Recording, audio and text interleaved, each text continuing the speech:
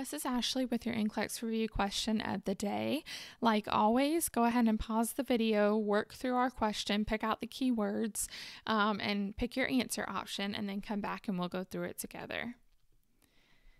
Okay, our question today is regarding a muscle relaxer, cyclobenzaprine or Flexeril. So the question is, cyclobenzaprine is prescribed for a patient with muscle spasms. The nurse is reviewing the patient's record.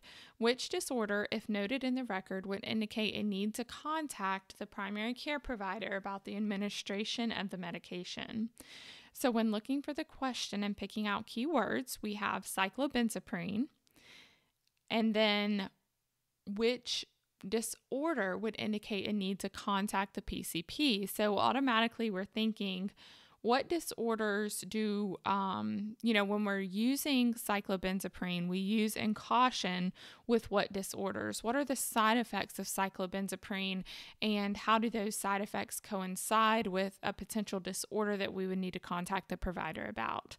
So this is going to use your knowledge of the medication in general. So cyclobenzaprine or Flexeril, it is a muscle relaxer, and it has very strong anticholinergic effects. So those are dry mouth, constipation, urinary retention. So whenever we're prescribing or giving cyclobenzaprine, it's very important that you use this medication in extreme caution and avoid it if possible in patients with glaucoma, because cyclobenzaprine can increase the intraocular pressure. You want to use in caution with patients that have urinary retention. So we're thinking about all those things in our head. Now let's move below, let's run through our answer options and see if we see glaucoma, urinary retention, anything in there. Okay, A, glaucoma. Okay, that's most likely going to be our our correct answer option, but let's continue through. B, emphysema. C, hypothyroidism. And D, diabetes mellitus.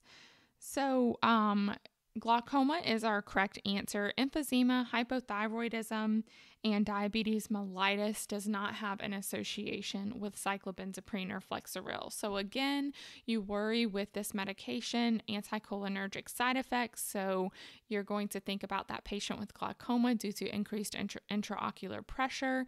And then you want to think about any patient with urinary retention problems as well.